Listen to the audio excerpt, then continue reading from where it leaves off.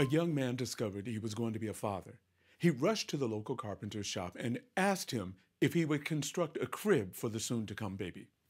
The carpenter told the enthusiastic future father to return in a week and he would have it ready for him.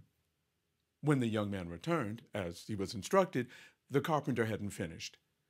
He went back week after week and did not even see the crib in the process of being built. Eventually, the baby was born, grew up, and himself married. Early in his marriage, he discovered that he was going to become a father. His father told him to go see the carpenter and ask if the crib was ready yet. The young man went to the carpenter's shop and reminded him about the crib. He explained to the carpenter that he now had a chance to finish the job that he had started before his birth, and that the crib would be perfect for the baby that was soon to come.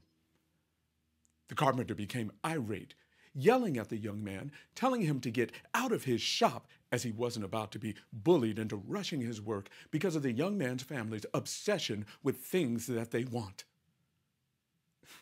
Doni, kono ni be yagada.